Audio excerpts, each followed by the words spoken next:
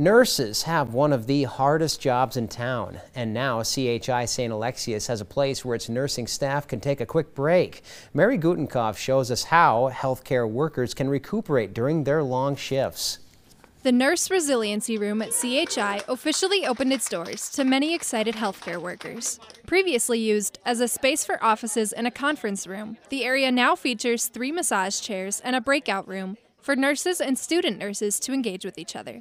I'm just super excited about the Nurses Lounge. You know, I remember being a student nurse, and it's already an uncomfortable environment. And I look over there and I say, wow, they really want people here. They really want these student nurses to succeed, and because they are the next foundation, right?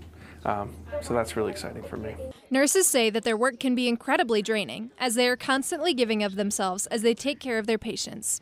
Now, the space will give them an opportunity to take care of themselves.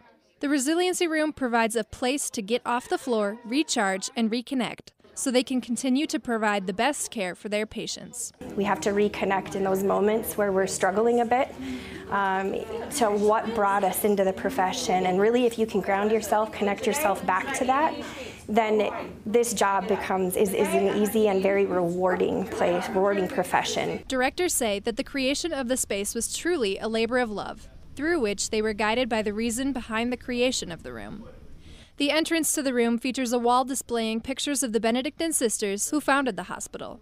The opposite wall showcases the top 9 values that nursing personifies, chosen by the CHI nurses themselves and defined by the Benedictine sisters who work at the hospital hundreds of years later. Officials with the hospital hope the room will provide a firm foundation for the resilience that nurses need. Reporting for KX News, I'm Mary Gutenkoff. Directors hope they'll be able to expand the Resiliency Room, offering food and drinks for the nurses when they get a chance to take a break, and even a simulator room.